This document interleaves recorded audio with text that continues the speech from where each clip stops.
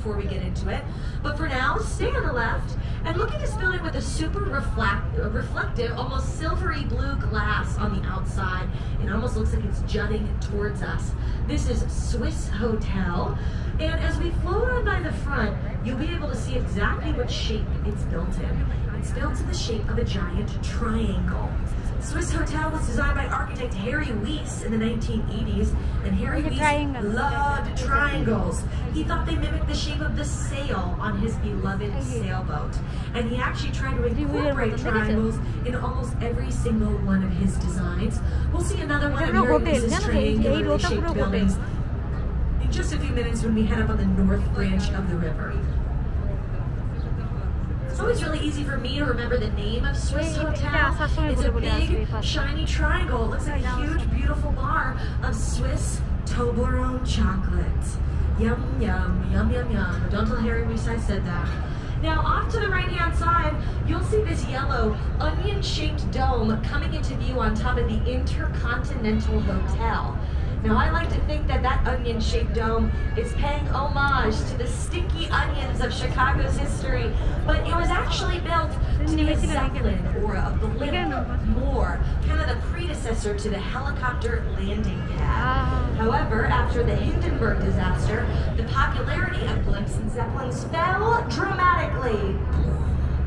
Pardon my pun, so it was never actually used in that way. It was turned into a viewing platform for just a few years. Now, unfortunately, that whole structure on top of the Intercontinental Hotel is closed to the public, but you can still enjoy it. If you're hanging out in downtown Chicago at night, look up.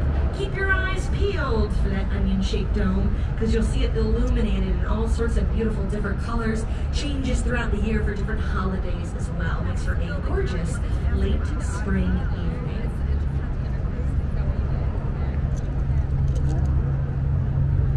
Let's head down the street, still on the right-hand side, kind of in front of the boat, at this beautiful white ornate building with a clock tower. This is the Wrigley Building, and that's the same Wrigley as Wrigley Juicy Fruit Chewing Gum and Wrigley Field. The clock tower here is modeled after La Giralda, a cathedral in Sevilla, Spain. In fact, this whole building is done in a style called Spanish Revivalism. And here's what I mean when I talk about European revivalist styles. In the late 1800s and very early 1900s, American architects still hadn't quite figured out what they wanted their own aesthetic to be. And they were still looking towards older European buildings for inspiration, kind of copying and pasting those designs over here in America in the most American way they knew how, as quickly and as cheaply as possible. The Wrigley Building was built in two parts, the left-hand side in 1921, and the right-hand side was completed in 1924. On the outside, there are over 250,000 uber-delicate terracotta tiles that to this day still have to be cleaned by hand. Sounds like a pretty thankless task, but that's why this is my job and not that.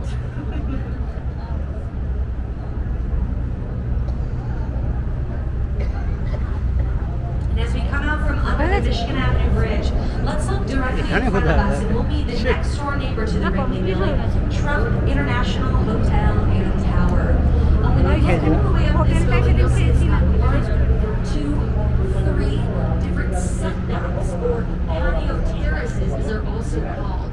Now these setbacks are actually the same height as other buildings in this neighborhood. The shortest one on the right is the same height as the Wrigley Building, which is next door. The middle one on the left is the same height as Mather Tower, this kind of rocket ship-shaped building on the left-hand side across the river. And the third tallest, also on the right, is the same height as the AMA Medical Plaza. It's the black box building behind Trump Tower that we can't really see quite yet.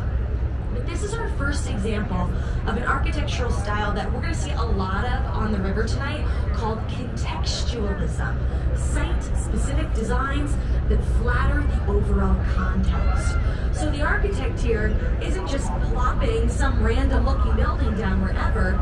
In his design, he's taking into account everything that's going on around this building. Not only only in the natural environment, but the other buildings in this neighborhood as well. Trump Tower was completed in 2009. Lead architect on this project was a local Chicago star architect by the name of Adrian Smith. And we often like to refer to Adrian Smith as being the world's tallest architect. And this is not because he was particularly tall, he was 5'7", but it is because he has designed some of the world's tallest buildings, including the current world's tallest building, the Burj Khalifa in Dubai. It actually looks very similar to Trump Tower, a lot of those same kind of setbacks mounted to it. On the right-hand side, we're going to the iconic twin, almost corn-cob-shaped towers of Marina City. Now, in the 50s and 60s, this area of the river was really industrial, commercial. Hardly anyone was living downtown. But architect Bertrand Goldberg wanted to change that. So he designed Marina City to be sort of self-sustaining. Everything you needed to live would be all in one place. And here's how he did it. On the very top floors, there are pie slice or petal-shaped apartments. So they start off really small by the door, but then they get wider as you go out. Here they're very difficult to decorate. Below that, a couple different levels of parking garages, some valet parking for your car. Then a complex with some restaurants, some retail opportunities. The House of Blues is now downstairs. At one point there was a movie theater, even an ice skating rink. Today there still is a bowling alley, and of course, most importantly, a place to park your luxury yacht all the way down at the very bottom. And if you're a fan of rock and roll music, you may even recognize Marina City from the cover of the classic Wilco album, Yankee Hotel Foxtrot. It's a local Chicago band.